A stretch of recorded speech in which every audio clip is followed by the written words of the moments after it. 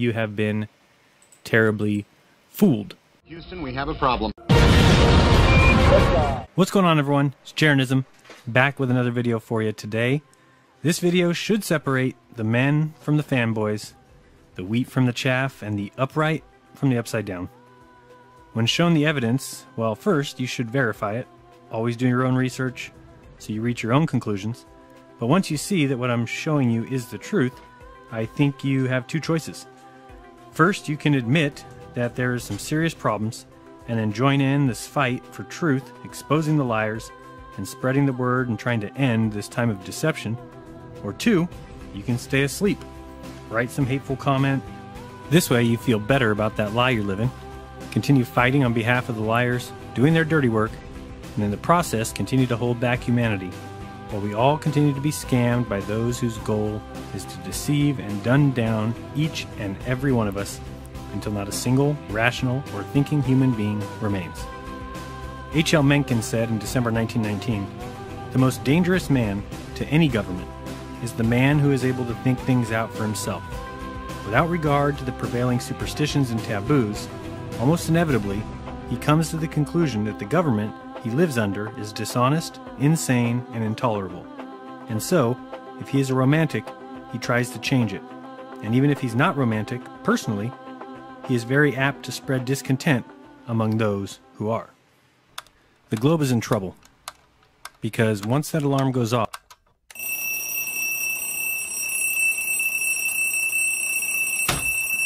and you wipe away the gunk from your eyes, and finally, you can see the truth, there's no going back. You can't unsee the truth. You can't reapply the grogginess and the gunk. You're awake. And while you still might have to decide what to wear and what route to take to work, one thing you do know is that you can't go back to sleep.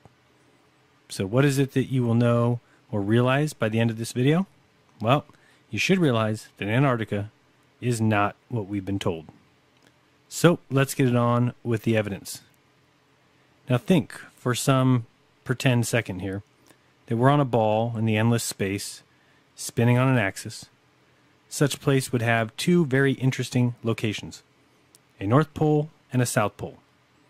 The North Pole is pretty well documented, and there may be more to find there, but the place that we're going to discuss today is the southern continent, the South Pole. The Antarctic Treaty prevents countries from laying claim, prevents any kind of military action, and prevents you and I from going and taking a look. Luckily, we can review videos and webcam footage to get an idea of what exactly is going on down there. Now, let's say we are trying to prove the globe or trying to prove it's flat. Should be very, very easy, right? I mean, on a globe, we would have a 24-hour sun in the southern summer. That means that the sun would circle the continent. That's quite different from the flat Earth model where the sun circles the entire Earth from above, and since Antarctica is around the outside, well, that doesn't include a circling sun. At least not around you at the bottom continent. Okay, let me show you what the difference between the two options would be. And for someone at the pole, this is what we should see. I'm in Antarctica. It's December 19th. And we're going to start moving the clock here ahead just hour by hour to see what the sun does, or should do on a globe. We're at midnight here, so we're pumping ahead 2, 3, 4 o'clock. And you'll see the sun just does a 360 around the southern continent, which should be really evident and great proof of the globe. Show a couple video camera feeds or webcam feeds of that sun doing exactly that, and shadows making a 360-degree turn, and there's your proof: flat Earth, dead in the water. So here we have another globe perspective. The sun standing still there on the left, and the bottom of the bogus ball would be rotating clockwise, causing the sun to shine 24 hours a day on the South Pole, which is vastly different than if we are looking at a flat Earth. Whereas a flat Earth with the sun making the trek daily around the Earth, somebody who is standing near the South Pole or in Antarctica would always see the sun coming from their northeast and heading off to their northwest And so they would see something a little bit more like this image, which shows you exactly what I believe we are seeing. On the top there, I put a little view of what it would look like from Antarctica, and you can see the sun starting in the upper right and traveling to the left and heading out towards the northwest. Okay, so we now understand what we should see if the globe were the case. If the sun actually circles the southern continent and the Earth was a globe, then this should be absolutely easy to prove, right? There would be a ton of evidence of this easy to prove fact. Isn't that right? We should have video footage in abundance of the sun circling the continent, causing the shadows to do 360-degree turns around an item. I hope you agree with me. If you're capable of using your mind, and that since video recording has been around, that there is no reason to not have numerous examples of this so-called 24-hour sun. So let's take a look and see what we find. First up, a South Pole video, a 24-hour time-lapse. Oh good, 360-degree shadows. Let's watch. Here it comes. Alright, so here we are at the South Pole. No way of faking this video, huh? But let's watch anyway and see. So we have some flags starting around 9 o'clock, heading towards 6 o'clock, and then they'll be heading up from 6 towards 3. Watch the tracks there in front of these small flags. Just keep an eye on those tracks here in a second and make sure you note where they're at. And we'll see that the front flags are rotating around almost to 3 o'clock now. The back flags look a little bit questionable, if they are even moving in a circle. And so now we're at 3 o'clock, so we're halfway there. And we'll be heading towards 12 o'clock, but oops, here comes some bad weather. And what was that? They just took the flags. Alright, so those flags are gone, and you can look at the ones at the top that do look like they're moving, but if you look for the tracks at the bottom, looks to me like a completely different day. Certainly not proof of a 24-hour circling sun. Not by a long shot. Alright, let's move on. Let's check some webcam footage. Well, here we are, folks. 90 degrees south, Amundsen Scott South Pole Base and Station. And here we have a ceremonial marker erected by everyone's favorite traitors to humanity, the Freemasons. Can we give them a round of applause? Now, settle down, settle down. Come on, they're just like us. Only dirtbags. Alright, so here we go. We're looking at this webcam footage. I'll leave the link in the description. We're looking from February 2012 all the way to April 2014. Started at this one here. And let's watch the shadow as it does its 360, proving the globe. Or maybe not. We can watch the shadows on all these webcam videos, and we can see that never do the shadows complete a 360-degree turn. In fact, never is there a video of an entire day. We could look up here and see at the time that it will go through in 6, 7, 8, 9, 10, 11, 12, 1, 2, then it will skip to 10 for no reason. Remember, these are the webcam videos supposedly for the purpose of showing us the 24-hour sun at the South Pole. And we can see that the sun goes by the horizon there, right to left. But does the sun go behind us? So watch these shadows and you'll see them start, grow, and then skip. Start, grow, and skip. So what they're showing us is proof of absolutely nothing other than the fact that they have edited these webcam videos.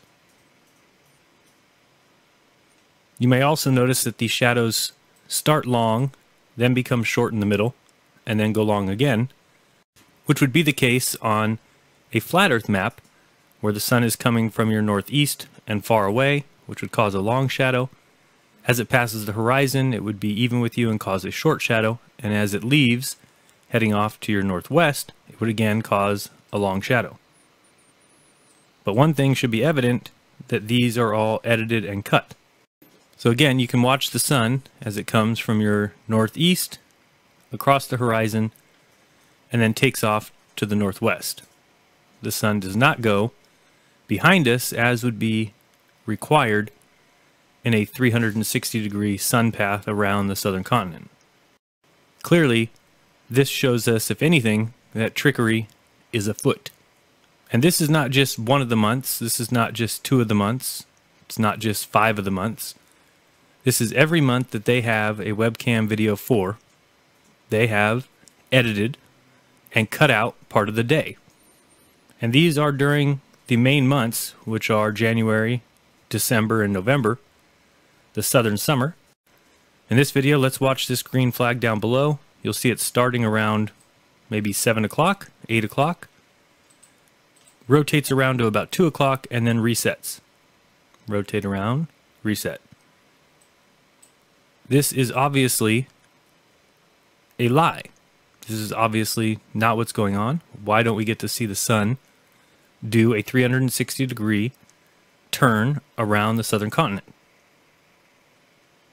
Now remember, this would be pretty good evidence and proof with a globe, because it doesn't work on a flat Earth to see the sun go around the southern continent. However, on a globe, it is something that should be really evident and should be seen in every single summer video from the South Pole. But again, watch the flag. It'll start around 8 o'clock, rotate around until it gets to 2, and then reset and start over. This should be a huge eye-opener. Should be something that screams to you, fraud, fake, set up, contrived. This is not what we would see if the sun went around the southern continent. So now let's think. If the globe requires a certain phenomenon, and it is required for 6 months of the year, and every single year, what sense would it make if we never get to see that phenomenon? Use your head here. What would that mean? To me, it means that it simply isn't the truth, that it isn't the case. We don't see what we're supposed to see. So what else are we supposed to surmise besides that what we're told is not the truth? We could look up here and watch the time, and you'll see we're at January 14th, and the time goes 1, 2, 3, 10, 11, 12, 13, 14, 15, 16, 17, 21, 22, 23, 24, 1, 2, 3, 10, 11. So watch the times. Again, the link to these webcam time-lapse videos is in the description.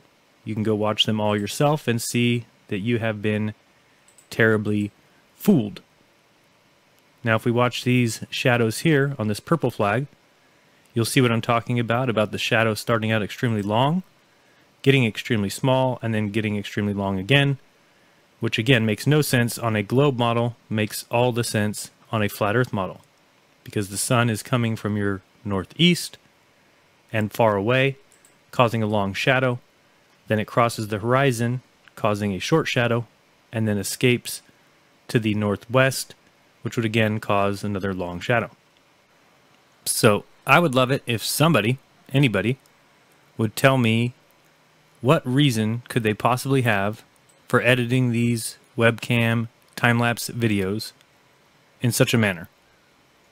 Why not show us one complete day where the shadow simply does a complete circle? In fact, they should be able to show us probably at the very minimum 2 months straight. That's 60 days or more where the sun does nothing but circle the southern continent. In fact, it's supposed to be more. But at the very least, this is at Amundsen Scott South Pole Station. There should be non-stop continuous shadows circling these flags. But is that what we get? Or do we get cut up and contrived fake webcam footages?